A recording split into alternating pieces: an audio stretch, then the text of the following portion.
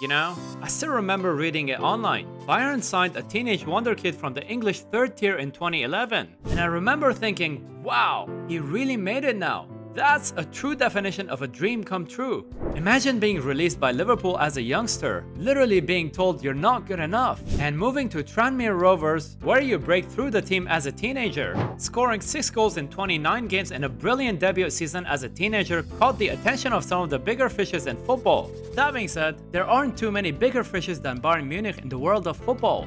It was quite hard to resist. After all, how can you reject this chance of a lifetime? This was supposed to be a dream come true for a young Dale Jennings. This should have been the start of a brilliant career. That being said, things didn't go as planned, and after many off-the-field battles, Dale Jennings finds himself playing non-league football at 29. But the question is, what happened to this amazing young prospect, and what led him to non-league football at 29?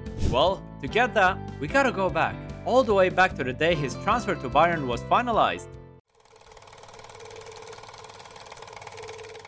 It's summer 2011, and Bayern signed one of the most influential goalkeepers of the decade in Manuel Neuer. On the same summer, they also signed Dale Jennings from the third tier of English football. Suddenly, he was rubbing shoulders with Arjen Robben, Philipp Lahm, and many more at Bayern.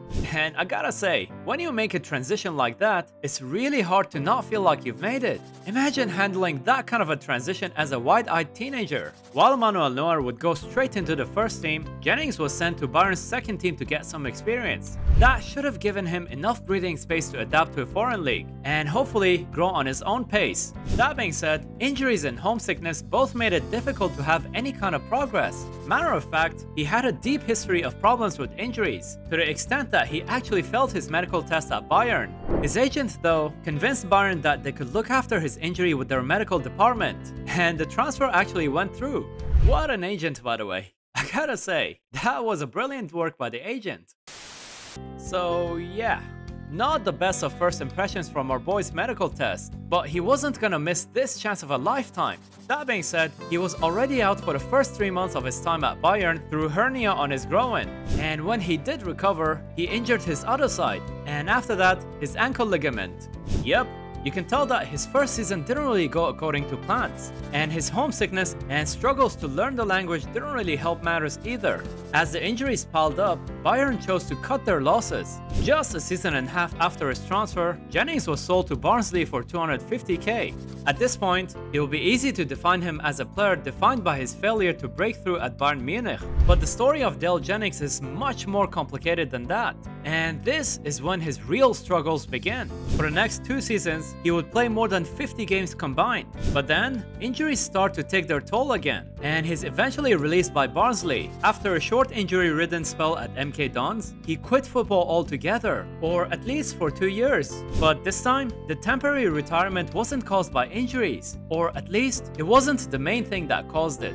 You see, in those 2 years away from football, Dale Jennings was dealing with a nightmare that no parent should deal with. His daughter, Mila, was suffering from leukemia before being diagnosed with another form of cancer a couple of years later. That's brutal, man. Imagine your daughter, your own flesh and blood, going through 2 forms of cancer. She fought the leukemia, and when she got the all clear, she was diagnosed with Wilms tumor in her kidney. The second cancer had nothing to do with the leukemia. It was a different cancer altogether. By the age of 6, she had already beaten cancer twice. Honestly, that's not something I'd wish my worst enemy to go through. These days, Jennings is back playing football again for the non-league club Prescott Cables at 29. This could have been and should have been a different career path for Dale Jennings. He's often on the list of young players who have blown their big chance, or the former wonder kids that failed in their potential. And maybe he did, but as with all stories in life, it isn't that black or white. And it would be simple, or I would say lazy, to write him off as a failure. There's certainly more to the story of Dale Jennings. It's quite a journey that Dale had in football. Honestly, fair play to him for battling back and restarting his career in England's lower leagues.